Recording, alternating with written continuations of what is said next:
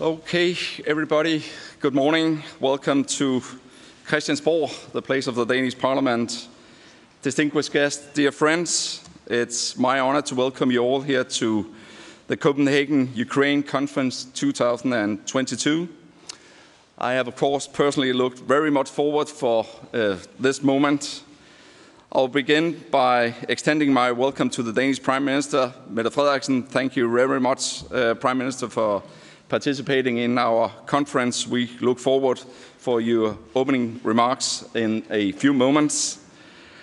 And I'll also, of course, like to welcome in this room with great honor Oleksii Reznikov, the Minister of Defence for Ukraine, who have made his way to Copenhagen during Ukraine's brave and admirable fight against the Russian invaders. And I would, of course, also like to welcome our co-host and our dear friend, Defence Minister for the UK, Ben Wallace. Welcome again to Copenhagen, Ben. It's an honor to have you here again. So we're glad that you're here too. Because today, 26 countries around this table will discuss the important and urgent matter of how to further enhance our military assistance to Ukraine. It is countries that have already demonstrated a will to go both above and beyond to provide military assistance to Ukraine. Assistance which has been vital to halt Putin's brutal assault on Ukraine. We are also today joined by the IDCC from Stuttgart. We're glad, of course, for that, and also joined by the European Union, who plays an important role in the international donation coordination. We meet today to reinforce our commitment to Ukraine's defense struggle and to prevent that Putin can succeed with his land grab. To that end, we'll discuss how to enhance our support to Ukraine on different key areas. This includes training activities, common funding for buying weapons intended for Ukraine, increased industrial productions of weapon systems, and as well of demining activities. So once again, everybody, welcome to Copenhagen. Welcome to the castle of Christiansborg. It's a great honor for us to have you here. But now, first, it is a special honor that we can now welcome the leader of Ukraine's fight against the Russian aggression, President Volodymyr Zelensky, who will address us live from Kiev. Dear President, we know that you have a short time and that you are short on time. It is highly appreciated that you have taken your time to address our conference here today. Your capacity as a leader is an inspiration for all of us. Without any more delay, I'll now give the word to His Excellency President Volodymyr Zelensky. The word is yours. Thank you, Mr. President.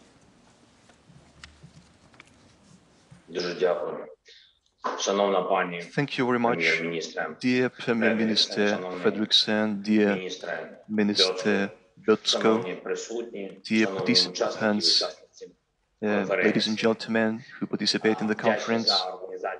I am thankful for organization of such an important event, which is directly, immediately important right now and not only to Ukraine. First of all, I would like to remind you one episode of our shared history. It occurred in Sweden, around 700 kilometers from Copenhagen, a little bit more of 1 hour flight.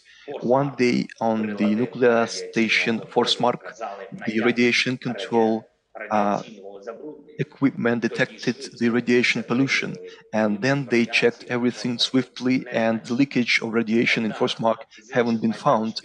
But from the other spots in Sweden and also from Finland, the message started to appear that they also fixed the increased radiation level, and concerns were raised in Denmark as well, where they also fixed the increased radioactive elements level, and it became clear that emergency occurred, but they didn't know where exactly. After analyzing the character of pollution, the direction of and speed of wind, they found out that it is somewhere on the territory from Minsk to Black Sea, that the catastrophe occurred somewhere there. It was April 1986. Only one day have passed after the nuclear reactor explosion in Chernobyl.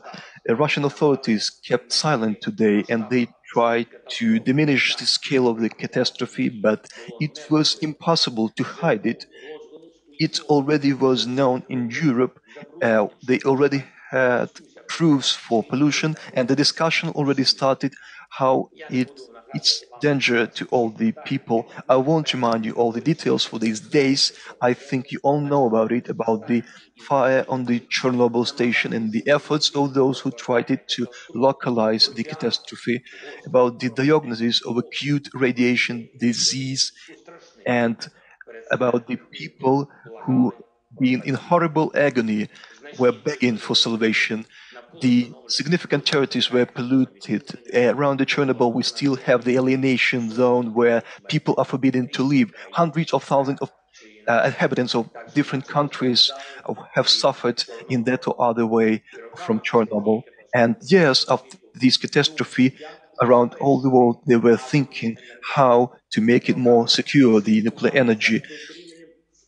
Yes, they've been observing the special standards to guarantee that no such catastrophes will occur again. And yes, nobody could even think that Europe can be at the face of another catastrophe on the nuclear station, not because of someone violated some security standards, but because of some state consciously will use nuclear station for terror. That's what Russia is doing now. And if Soviet authorities try to hide Chernobyl catastrophe and its full consequence, then Russia is even more cynical and even more dangerous. It itself catastrophe would be maximum, and it lies to all the world that seemingly someone else is guilty. We need to protect Europe of this threat. We all together, and most possible, not only Europe, because Zaporizhzhia nuclear station is the biggest on our continent. It is the third by its size in the world. 6 energy blocks. During the years of its operation, fortunately, there was no incident that could endanger the security of Ukrainians or Europeans, but now Russian occupation army is using Zaporizhzhia nuclear station for terror and armed provocations. Russia has turned nuclear station on the battlefield. When Russia arrived to Zaporizhzhia nuclear station, their tanks shelled it. Direct fire on the station by placing combat equipment on the territory of the station and even doing the utilization of the ammunition. Russian military cannot not be aware that they are putting all the Europe under the threat of the nuclear catastrophe. And of course, Russian authority understands which are the aftermath when its army will fire nuclear station, in particular with reactive artillery. Just recently, they damaged the communication lines with our energy systems and also the equipment for energy monitoring, the nitrogen oxygen station, the pipelines of hydrogen and infrastructure. And even that day, Europe were just near the nuclear catastrophe. And even now, we are convinced that the trajectory of the cruise missile, which are used by Russia to fire the Ukraine, is not accidentally that it is going through Zaporizhzhia nuclear state. It's all for Russian nuclear terrorists. Russia is now terrorist state, and it is holding hostage the nuclear station, and it's blackmailing everyone with the nuclear catastrophe. I'm sure that every one of you have thought how to do if Russia will use tactical nuclear weapon. Think about that one, that Russia can provoke the largest in history radiation emergency in Zaporizhzhia nuclear station, and the factual aftermath can be even more catastrophic than Chernobyl, and by essence, the same as employment by Russia of nuclear weapons, but without actual nuclear strike. Nobody could stop wind if it will carry radiation, but all of us together can stop the state terrorist. And the sooner we will stop Russia, the sooner Europe and the world can feel safe. Everyone that we need for this, you all know. Sanctions against Russia needs to be strengthened and without any loopholes. As a response to nuclear blackmail, we need to introduce tough sanctions against Rosatom and all the Russian nuclear sector, but not to have agreement with them. We need constant political pressure to Russia to increase the quality of countries, participants of anti-war coalition, and decrease the circle of those who is ready to help Russia in any way in these circumstances. And even more, we need to support Ukraine even more with weapons and ammunition to really stop Russia. Armed forces of Ukraine need to have as much ammunition as is needed, that it would be tangible that Russia is not capable to pressure on the battlefield, and weapons to Ukraine should be delivered of such air power and such a range that Russia would be forced to think finally about the peaceful solution. The Minister of Defense of Ukraine, Oleksii Reznikov, who is now present here at the conference, for sure will inform you about the concrete defense needs. The second point is finances. Russia still receives tens of billions of dollars thanks to trade with other countries, including Europe. And in Ukraine, monthly deficit, only the state budget is about $5 billion. And destruction because of war happening, it's on the territory of Ukraine, not other country. And we cannot wait when the war will stop to renew the normal life. Our children, just as your children, have to go to school. Our youth, just as your youth, have to study at university.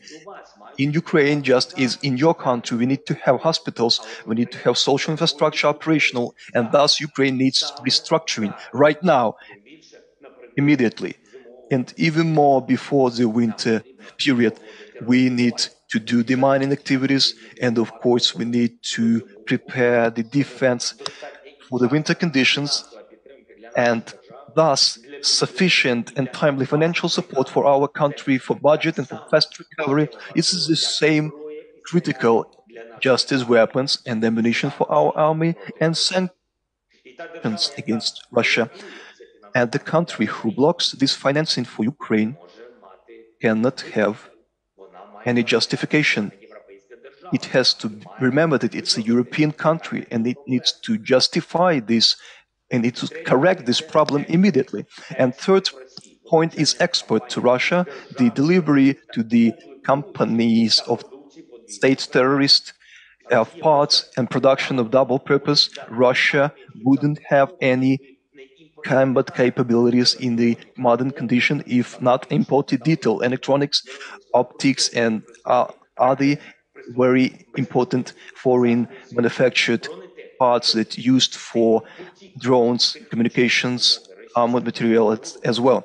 This flow to the technical system to Russian terror needs to be stopped immediately. We need to have immediate control mechanisms for any delivery to Russia, that we wouldn't miss any part that could be used to produce armament for shelling peaceful cities or nuclear stations. Ladies and gentlemen, the reaction now should be full-scale. Just as war which Russia started, nobody needs new catastrophes. We need to do conclusions out of catastrophe in 1986, out from the decades that Russia were using to prepare for this wild war against the whole free Europe.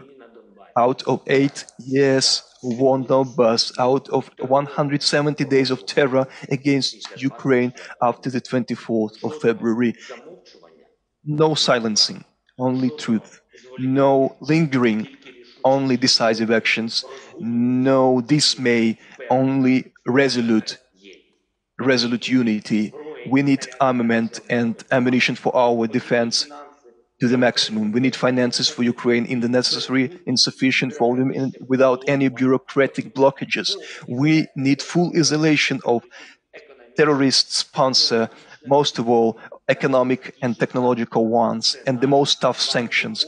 It is our responsibility with you, before our countries, before all the future generations of the free people, to do everything that we could to stop Russia, to provide its defeat in this war and guarantee that no other state could repeat this terror. And I believe that we will fulfill this responsibility. Thank you for attention. Thank you, Denmark and Great Britain, for the common organization of this conference that can be historical.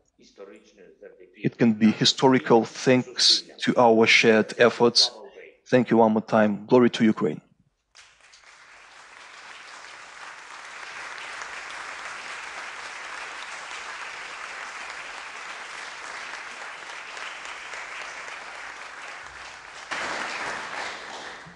Thank you, Mr. President. We are all honored that you took the time to address us here today. We have listened carefully to your strong words, and I can assure you that you will have the full support from the countries around this table here today.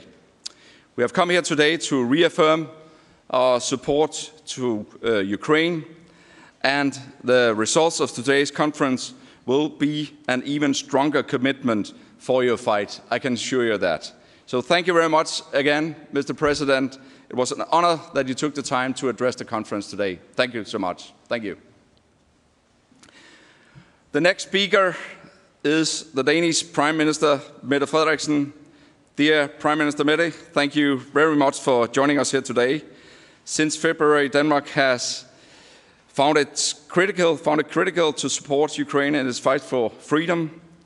In your speech to the Ukrainian Parliament in June, you stated that the Ukrainian people is not only fighting for Ukraine, but for free nations all around the world. And that the free nations, of course, stands behind Ukraine. And that's, of course, indeed why we're here today, as free nations fighting together for Ukraine. We are so glad that you could take your time to be here. Prime Minister, the floor is yours.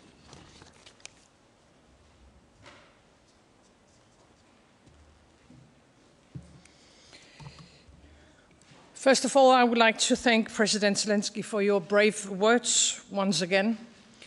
Your leadership and the courage of the Ukrainian people inspires us all. And thank you, all of you, for being here today. I think today is a very clear statement to the historic support for Ukraine on both sides of the Atlantic. And today is important for Ukraine, for Europe, and for the free world. Almost 6 months have passed since Putin began his brutal and illegal invasion of Ukraine. 6 months of war, of destruction, of suffering. Each day, the people of Ukraine have paid an unbearable price for Putin's cruelty. Thousands have died, millions are displaced, families torn apart. The destruction of homes and lives is beyond belief. Even so, Ukraine fights on. We have all seen the heroic actions of the Ukrainian soldiers on Snake Island, in Mariupol, in Kherson, and in many other places in Ukraine where you have fought back at the aggressor, Putin. You are defending your country with skill and courage. Your bravery stands undefeated. Still, you cannot fight this uneven war on your own. We need, all of us, to continue and to increase our support of Ukraine with weapons, training, demining, financing. I hope that is ready to do our part. Today, we can announce a new contribution of 110 million euro for weapons, equipment, and training. Throughout history, monumental events and periods of time have shaped our world. Of course, 2 world wars, the fall of the Soviet Union, the terrorist attacks on 9/11, and now Russia's war on Ukraine. This is not only a war about land and borders. This is a war of beliefs, between freedom and oppression, between democracy and tyranny. It is a war on the values that Europe and the free world is built upon. And that is why we have to ask ourselves, do we have the courage to stand up for our values? Are we ready to defend the rule-based world order? Will we assist our friends in their time of need? The answers to these questions have the power to decide our future. Years from now, my guess will be that our children and grandchildren will look back on our actions.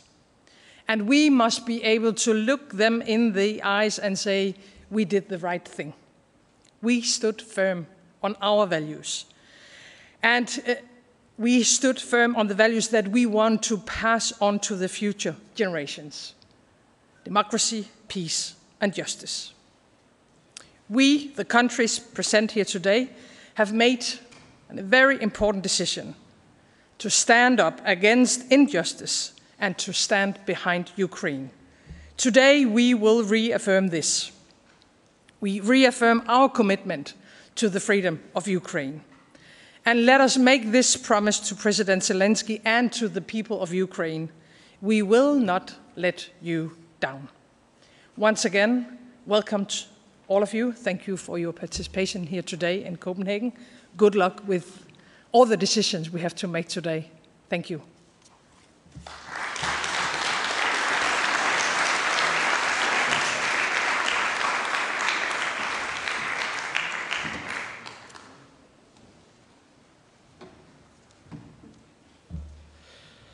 Thank you, Prime Minister. And again, thank you very much for joining us this morning. Thank you so much. Now it's a very great honor to present our colleague, Minister of Defence Ben Wallace. The UK leadership during this crisis has been essential. Thank you so much, Ben, for that. The floor is now yours, Ben.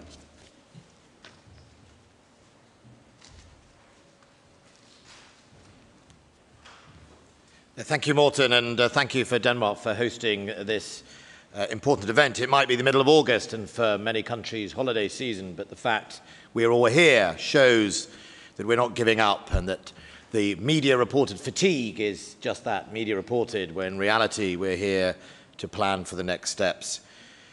We wouldn't be here if it wasn't for Russia invading illegally a country whose only crime was to choose its own future and to look towards Europe and the values that we all embrace. We wouldn't be here if the Ukrainians hadn't fought. Many, including in the West, thought Ukraine's resistance would be strong, but its ability to hold back the big Russian might of its army would be limited.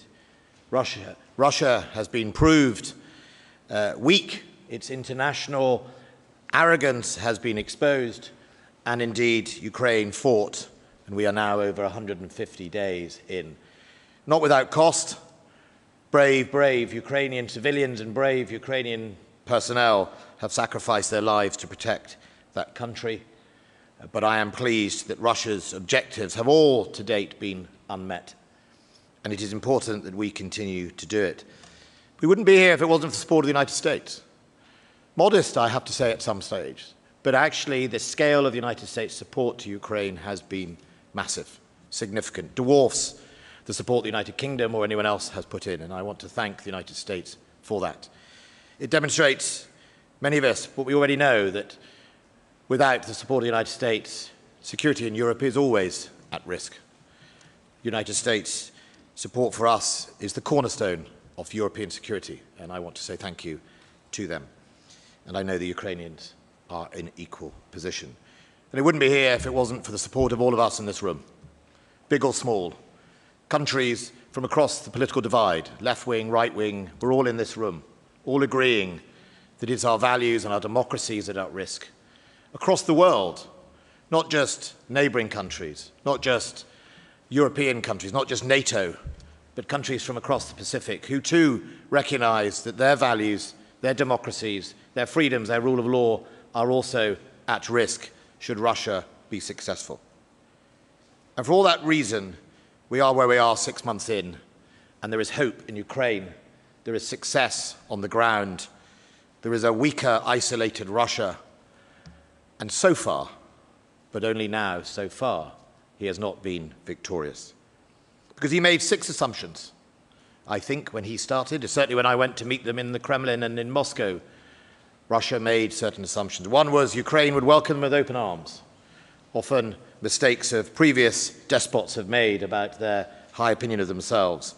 Or that Ukraine wouldn't fight. That the Russian army was superior and that the international community would not come together. How wrong Putin has been on all those fronts. But he still has 2 assumptions that he's going to bank on. And actually they are, to some extent, the most important for all of us and our own populations. One is the assumption that brutality wins. That if all else fails, break the law, break human rights, break countries, attack, rape, murder, destroy, and if you do that, he will calculate that maybe he might win. So throw everything out of the window that we value and proceed that way. And the danger of him winning through brutality is what it sends to all those other people around the world who think that becomes the way to win. Not to respect international law and not to respect international human rights. And his last assumption, which is why this room proves him wrong, and it must continue to prove wrong by our actions, is that we will all go off on holiday and get tired of this campaign. That the West is flaky, materialistic, and doesn't really care much more than a few more months. And we have to prove that is not correct. And the great thing is, coming to the Danish Parliament today, to see all political parties, left or right, in support, to see in my own Parliament all our parties, and across the age gaps. We all thought 17-year-olds were interested in TikTok and social media and weren't so bothered. Ukraine is their fight. Ukraine has used emotion and support and values, and they care about those values as much as their grandparents. And we mustn't let them down. It's their fight, because in all the direction of the world is going, more anxious, more unstable, more insecure, growing China, growing threats in Africa, we have to stick together and we have to show we won't get tired. And this conference is about concrete measures, measures that will see Ukraine through not just tomorrow, next week, and whatever offence is, but next year and the years beyond that. So I hope that all of us will be putting our hands in our pockets, seeing what we can deliver for Ukraine, and helping send a signal around the world that brutality doesn't win and the international community doesn't get tired. It stands up to its enduring values no matter what. Thank you.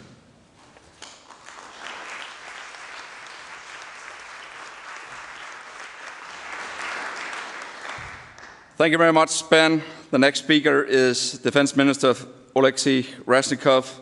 Oleksii, you have admired us all with your courage and strength. We are honored that you are here today and will share this moment with us. We hope for concrete results to help you fight against the Russian invaders. So thank you very much again, Oleksii, for being here. The floor is yours.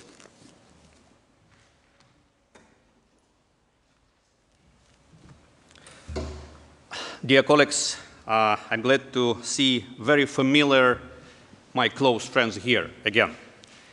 And to begin with, I would like to thank you everyone for the help that your countries have already extended to Ukraine.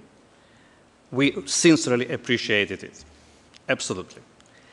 And on the eve of this meeting, we sent you a position document to ensure that everybody understood our line of thought and Ukraine's primary needs in resisting Russian aggression. It has been 169 days since Russia began its full-scale invasion. Ukraine is fighting, and our goal has not changed. It is to restore our nation's territorial integrity and sovereignty within its internationally recognized borders. For that, we need to stop the enemy, stabilize the front line, which is over 2,500 kilometers. It means 1,500 miles long. And active combat is ongoing along the stretch over 1,300 kilometers. And prepare a counter-offensive operation. Within this context, we have defined a couple groups of priority capabilities that the armed forces of Ukraine need to succeed. They include strengthening anti-access and area denial capabilities to secure the northwest part of the Black Sea, ensuring air defense for major cities and critical infrastructure objects, protection of the border with Belarus, and also concrete capabilities that we need to stabilize the front line and create conditions for counter-offensive operations. I would also like to add a couple of words about something of no less importance. I mean leadership and coordination. We are very realistic in our position. Russia is a dangerous opponent who accepts no rules and has giant resources. It is a terrorist state with no respect for human lives and no fear of casualties. It has been committing mass killing of prisoners of war and civilians. It has used disinformation, migrants, grain, energy, and nuclear blackmail as the weapons. Their tactics are a threat to us all.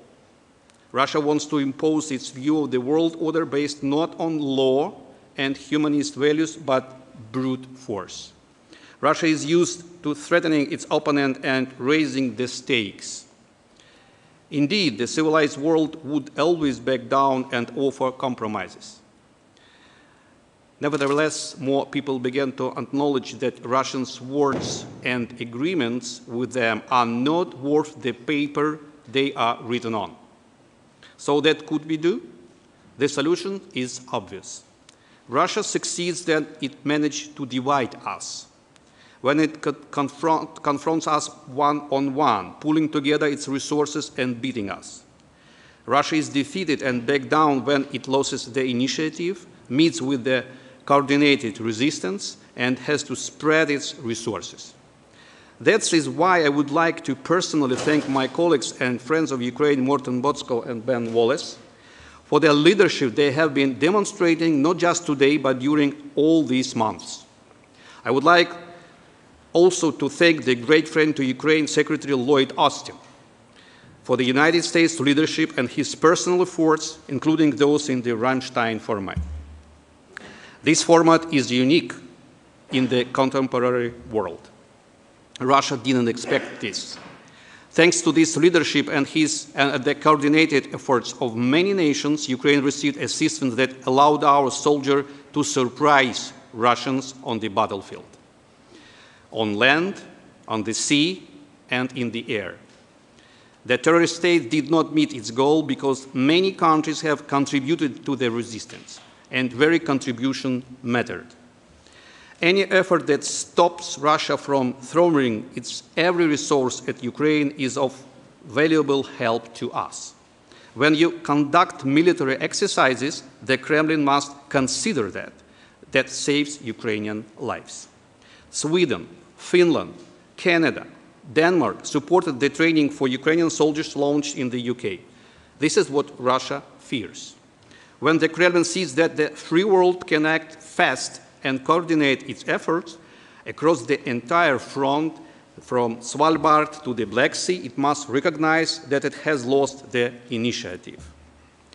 The Ukrainian army has already destroyed a significant portion of Russians' allied troops, its paratroopers, Marines, and Special Operation Forces. There is something that the Russian cities of Murmansk, Kaliningrad, and Pskov have in common now. Their cemeteries are growing fast. Our resistance has already changed the situation in the north and the Baltic region. Russia now has smaller capabilities for pressure. These things are directly interconnected. Our coordinated efforts can make entire Europe, including the Baltic nations, safe. Ukrainian is eager to its part, but we need instruments. The sooner we get them and the larger capacities we get, the sooner we reach our shared goal of a peaceful Europe and the lower the cost. Thank you for your attention. Slava Ukraini!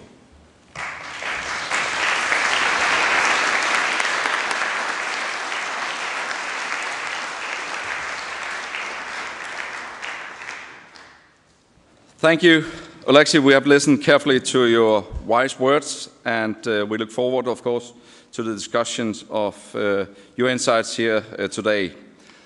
And everybody, as you all can hear, there are many challenges ahead of us, and indeed much to discuss here today.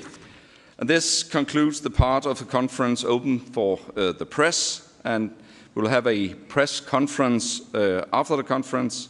Delegations, please remain seated while the press leave the room, and we'll follow shortly after that.